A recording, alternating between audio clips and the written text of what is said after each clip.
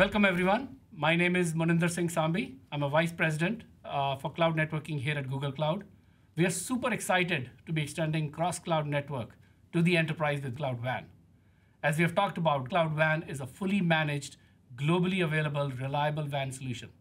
It's built on our performance-optimized network, provides built-in security. But we can't do it alone.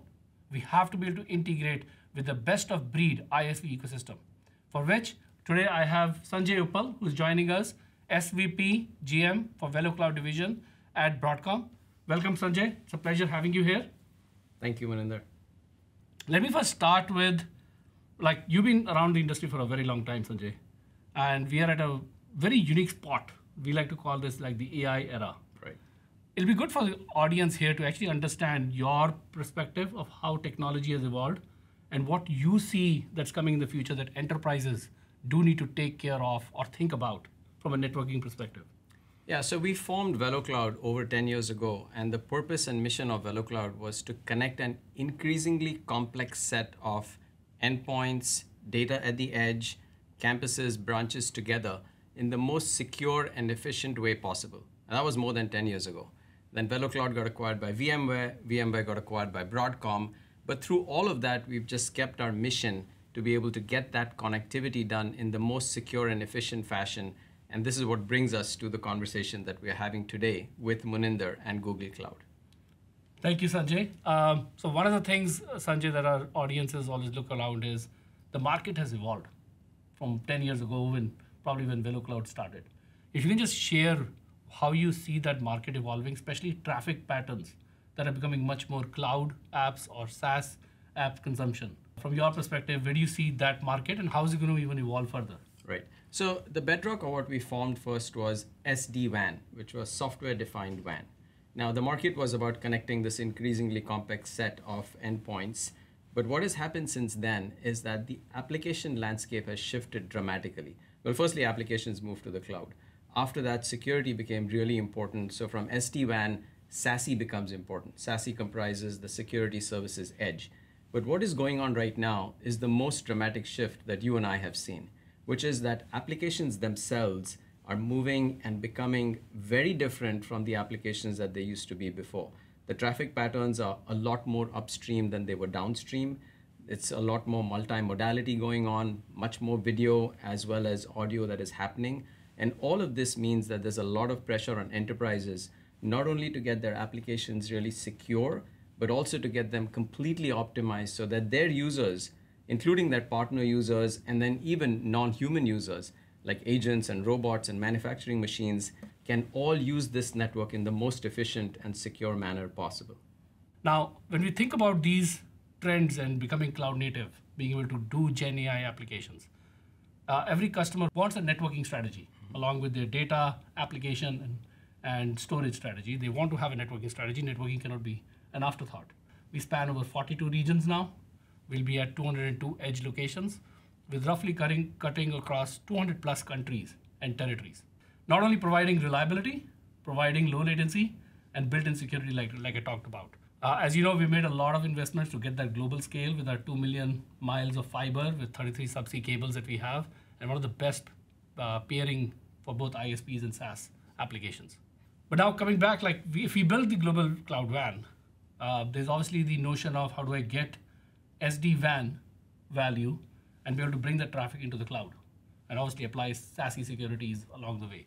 Can you just explain to our to our viewers here, what does SD-WAN play a role? What are you envisioning? And plus, we also talked about Gen AI applications. How does these Gen AI applications, the value that SD-WAN and SASE will provide for the Gen AI applications? Right. So, you've built a really tremendous network. Now, one of the things that we do with this network is we hide the complexity of the underlay, meaning that it doesn't really matter if it is a particular MPLS connection or if it is broadband or one of the new underlays like 5G or LEOS, because we have an overlay network. That's what Velo Cloud SD-WAN provides. This overlay hides the complexity of the underlay, but it's not enough to only hide the complexity of the underlay to the first point of presence. We have to get it to where the applications are. The applications primarily sit in the cloud, they sit in intermediate data points, and they sit all the way at the edge. So what Google Cloud, the network, allows us to do with all your expanse that you've deployed is not just get us to those points of presence, but then get a low latency hop to where the applications are. And this is the use for SD-WAN, but it goes beyond that because of the security angle. So we bring in our SSE stack, which also runs in the Google Cloud. And that SSE stack then encrypts and provides the security that is needed for all these applications. And the last piece of which, the most exciting, is what we're doing with VeloRain, which is our robust AI networking architecture. Now that VeloRain takes all the data that we have been collecting over the more than 500,000 edges that we've deployed, but that VeloRain data has got to go into a model that is trained with the information that we've been collecting. And this is where Google comes in again.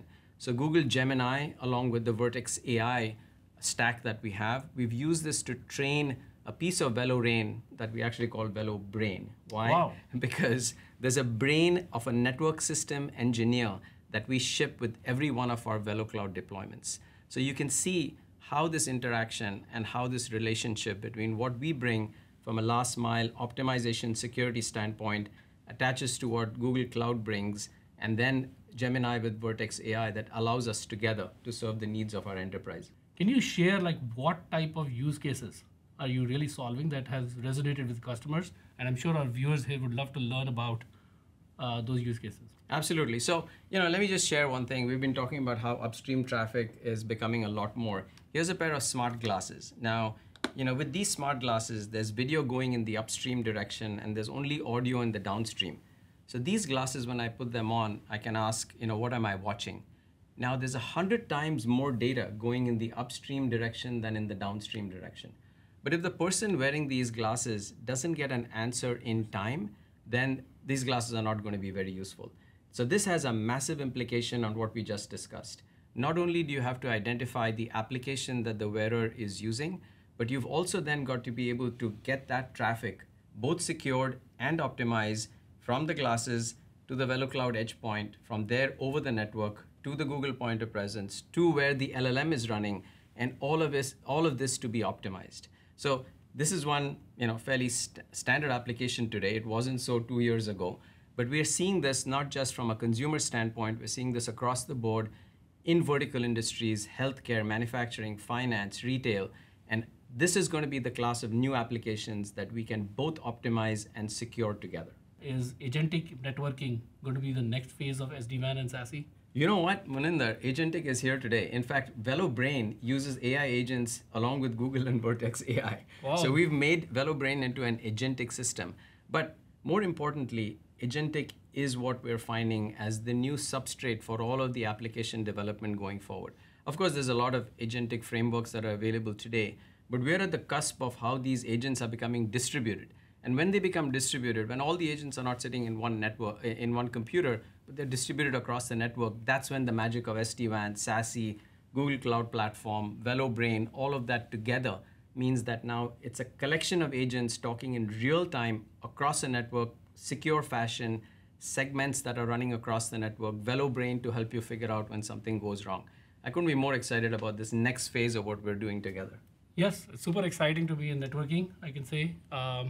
So I think one last question that I have, I'm sure our viewers are, with our tight integration partnership that we have, what can our customers expect, both from by using and consuming Google Cloud WAN and the set of services that Velo and Broadcom brings with SD-WAN, SASE, and some of the agentic networking capabilities that you talked about? Right. So I think the first thing together is that we have global scale because of your points of presence that are across the world, with the stacks that we have deployed both for SD-WAN as well as SASE at those points of presence.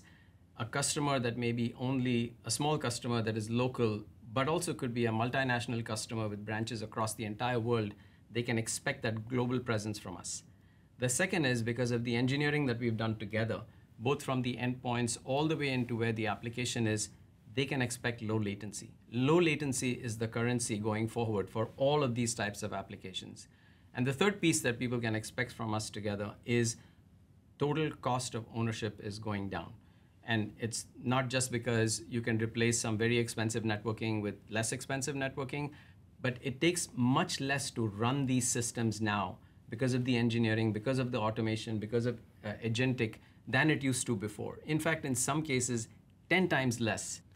Thank you, Sanjay, for your insights. as our viewers, you heard from Sanjay Uppal, SVP GM at Velo Cloud.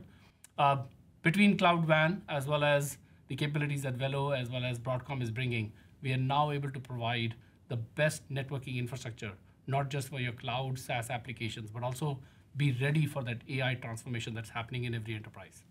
Thank you for watching. Thank you.